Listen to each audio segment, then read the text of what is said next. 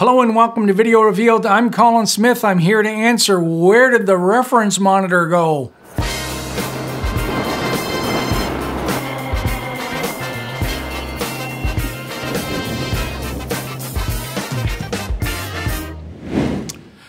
Let's start with the official word from Adobe.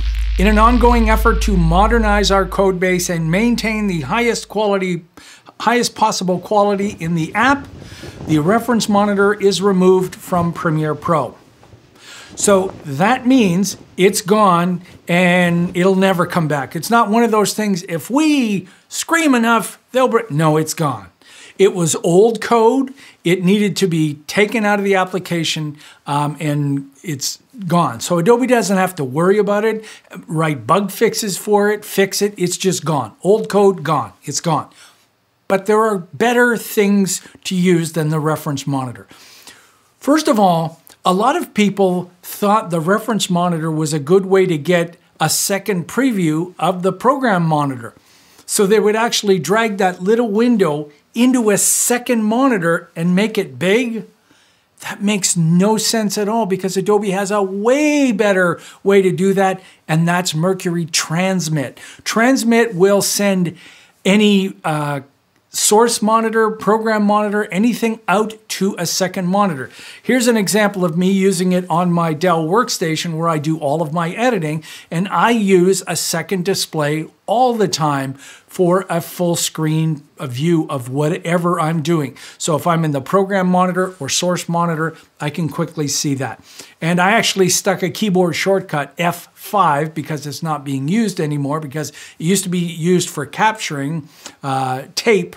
And if you're using tape, you can still use it. You can put any keyboard shortcut, but for me, F5, I turn transmit on and off. Sometimes I need my second monitor to do desktop file operations, and then I go back to working with that.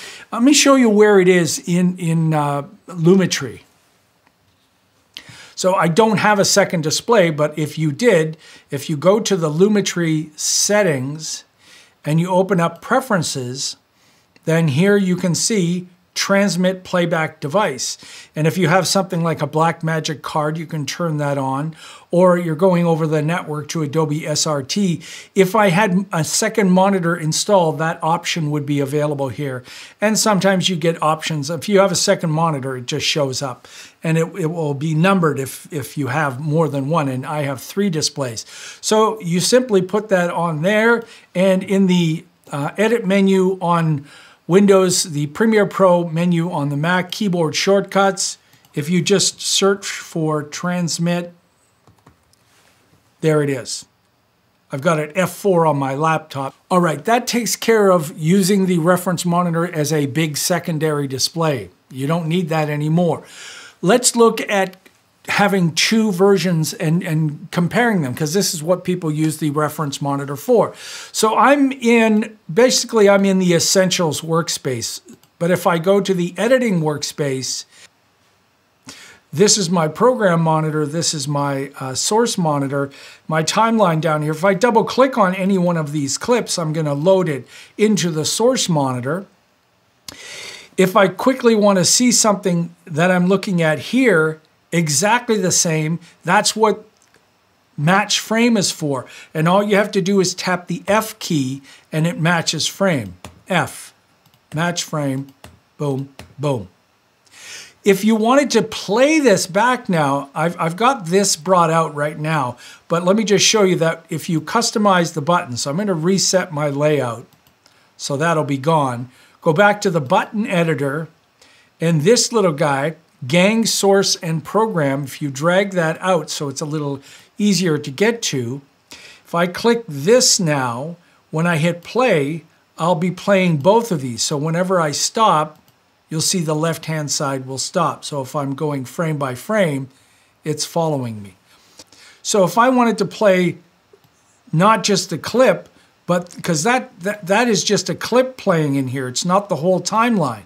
If I drag the sequence into the source monitor, make sure it's at the beginning, make sure my timeline is at the beginning, and now gang these. Now I'm playing both of these back at the same time. So that would be a use that people would have for the reference monitor. It's the exact same thing. I'm just doing it in source.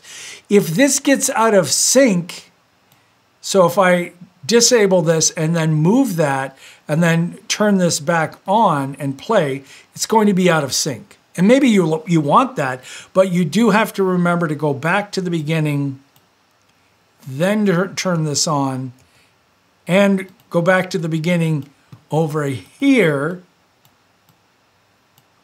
So both of these at the beginning, then turn this on the program monitor, and then hit play, and now I can use it that way. So that's playing the same sequence in both, and you can load any sequence you want in the source monitor. So I could be ganging the two together and looking at two completely different sequences, two different clips, lots of different ways to use the gang source and program. You can also use comparison view. Let's try that. I'll turn the gang view off, and this button here, comparison view, it's in the buttons, so it's in there by default. So if you click on comparison view, you're going to get the ability to compare two parts of, for instance, two parts of the timeline if I wanted to, and I could use this to match. In fact, if you go to the Lumetri color panel and select that clip, if you go to the color wheels and match, comparison view comes up here, and you can use this to apply color match with or without face detection. So you can see I've color matched those two that way.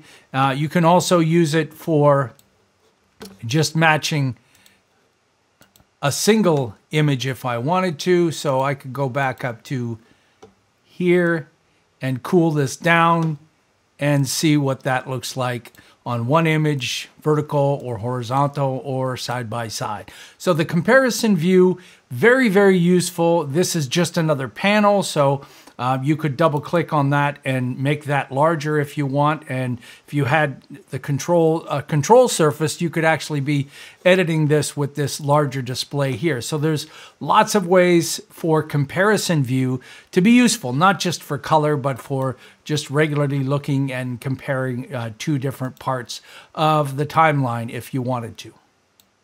So there are some tools you can use now that the reference monitor is gone. It's not coming back. You can use these methods to compare different views, different timelines, different effects, whatever you need. Hey, if you're new to Video Revealed and you found this informative, take a moment and subscribe. If you want to support us some more, you can do that on VideoRevealed.com/shop. Donate once or monthly, any amount. We appreciate all of our donors. Lots of free stuff that you can download on our website too. Till next time, I'm Colin Smith, and it's my job to make life a little bit easier if you're missing some things that Adobe is getting rid of.